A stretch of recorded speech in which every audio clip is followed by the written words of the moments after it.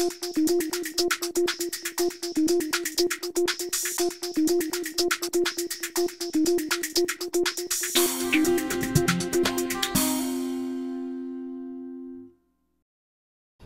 are still just in the beginning stages of understanding how ecological interactions that occur in the immature stages of mosquitoes affect traits of adults that might be important to disease transmission.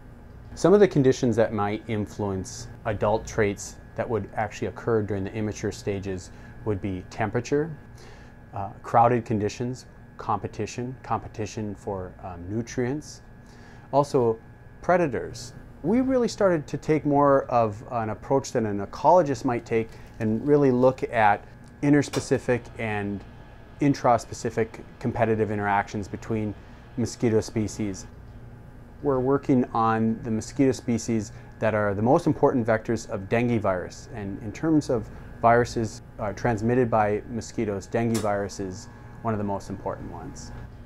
The World Health Organization suggests that there are 50 to 100 million cases of dengue fever every year. A paper in Nature came out in 2013 that indicated that the World Health Organization may be underestimating it. And it was a very comprehensive paper that indicated that the number of cases may be more on the upwards of 390 million cases per year. Every year there are imported cases of dengue virus all over the United States, many of which come to Florida. And in recent years, Florida has seen that there has been some local transmission. So we're thinking that dengue virus is re-emerging and it may become part of the Florida landscape. There's not a current effective vaccine, and so the way to control dengue virus is to control the mosquito vectors.